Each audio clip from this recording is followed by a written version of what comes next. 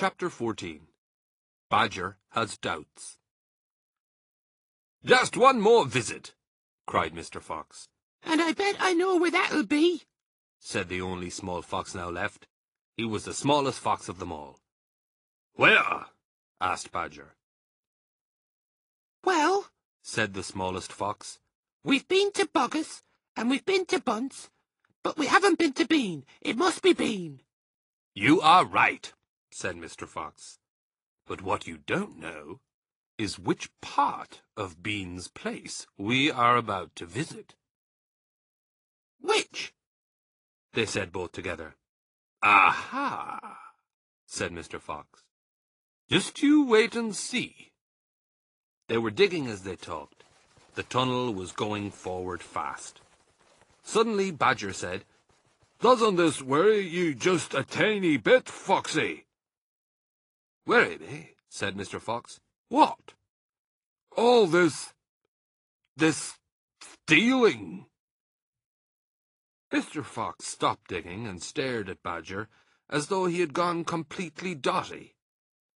"My dear old fairy frump," he said, "do you know anyone in the whole world who wouldn't swipe a few chickens if his children were starving to death?"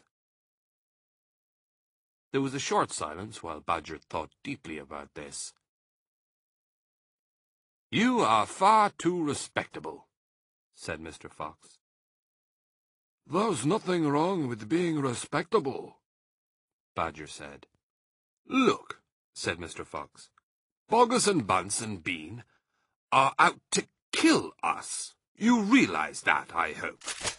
"I do, Foxy, I do indeed," said the gentle Badger. "But we're not going to stoop to their level. We don't want to kill them." "I should hope not, indeed," said Badger. "We wouldn't dream of it," said Mr. Fox. "We shall simply take a little food here and there to keep us and our families alive. Right?" "I suppose we'll have to," said Badger.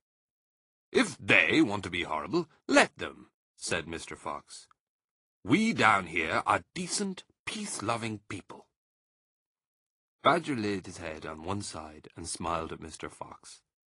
"Foxy," he said, "I love you." "Thank you," said Mr. Fox. "Now let's get on with the digging." 5 minutes later, Badger's front paws hit against something flat and hard. "What on earth is this?" he said. "It looks like a solid stone wall." He and Mr. Fox scraped away the soil. It was a wall, but it was built of bricks, not stones. The wall was right in front of them, blocking their way. "Now who in the world would build a wall under the ground?" asked Badger. "Very simple," said Mr. Fox. "It's the wall of an underground room. And if I'm not mistaken, it is exactly what I'm looking for."